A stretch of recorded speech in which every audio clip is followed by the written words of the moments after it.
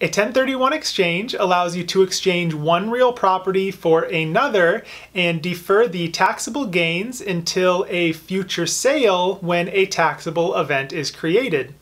This is a powerful tool that allows real estate investors to continuously grow or move their real estate without paying capital gains tax. I'm Tim Hamilton with StellarQuest Real Estate, and in this video we're going to be giving you a basic overview of 1031 exchanges. The information in this video should not be used in place of professional advice in any given situation. We always recommend that you seek the advice of a professional before entering into any 1031 exchange. We'll start with some tax considerations that you should think about before deciding to do a 1031 exchange. First, the basis of the new property will be reduced by the amount of gain that was deferred. Second, the capital gains tax is deferred until a future event and is generally not avoided. And lastly, it may actually be better to sell the property, pay the tax, reinvest the proceeds, and have a higher tax basis for depreciation as opposed to using a 1031 exchange. The first criteria that must be met is that the exchange is to be of like kind real property.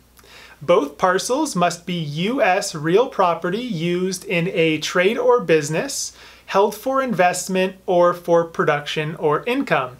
This means you cannot exchange your primary residence. It is also important to note that the taxpayer must intend to use the property for business, trade, or investment at the time of the exchange. There's no clear guidance on how long the property must be used for productive purposes before the owner could move into it and use it as a personal residence. In some cases, courts have denied the tax deferral for taxpayers who move into the up-leg property immediately or after a short period of time. There are also certain timeframes that must be met if the properties are not exchanged simultaneously. After disposing of the down-leg property, the up-leg property must be identified within 45 calendar days. You must also acquire the up-leg property at the earliest of either 180 days after the down-leg property was transferred or the due date of the tax return for the year in which the down-leg property was transferred.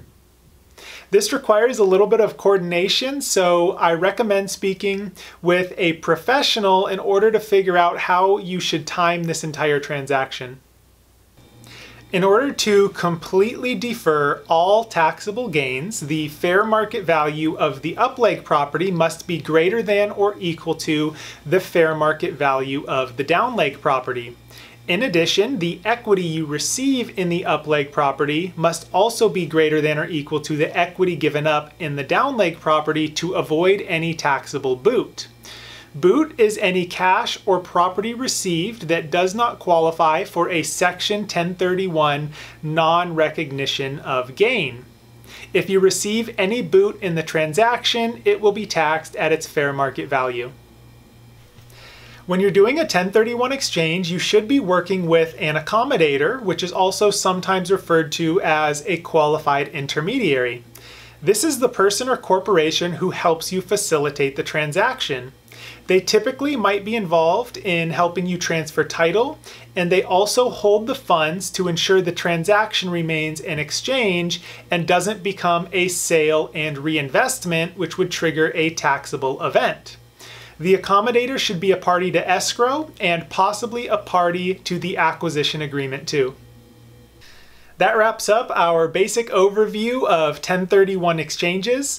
Please keep in mind there are a lot of details involved in these transactions that we aren't able to cover in this video. If you're thinking about doing a 1031 exchange, we highly recommend speaking to a qualified professional before you do so. We can help you sell and buy the properties if you're thinking about exchanging residential homes in Southern California, but we cannot advise you to the tax implications of those transactions. If you want to learn more about 1031 exchanges, please let us know. We have a really great article written by the attorneys at the California Association of Realtors that we're more than happy to send to you.